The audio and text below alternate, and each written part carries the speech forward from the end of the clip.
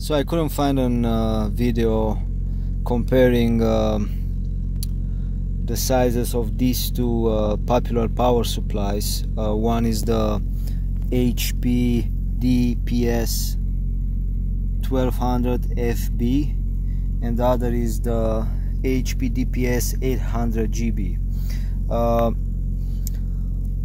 So they're kind of similar, but the 1200, even though it produces more power output, it's lighter. It comes in at 2.4 pounds, whereas the bigger one comes in at 3.5 pounds.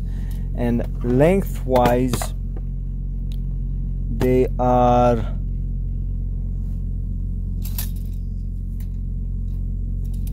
the dp-1200 comes in at about 23.5 centimeters, which is kind of like 9 inch and a quart. And the dps-800 GB comes in at 26 centimeters, which is about 10 inch and a quart. They have the same wide, which is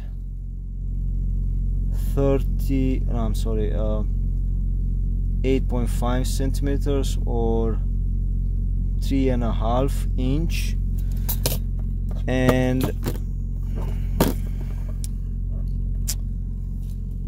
thickness wise one is 3.5 centimeters, whereas this one is about 5. The advantage of the bigger one, even though its output at, let's say, 110, it's 850, versus the smaller one, which is its output at 110 is 900 watts. But the advantage of the 800 GB is that you can it has a greater range of adjustments for the voltage output, and I believe you can take it up to 16 volts, whereas the 1200 I don't think you can adjust much to it. There's a video on YouTube on how to hack the 800 to adjust the voltage anywhere between 11 to even 20 volts, but to get 20 volts you have to change some capacitors inside, because they're only 16 volts rated, and if you go over 16 they will blow.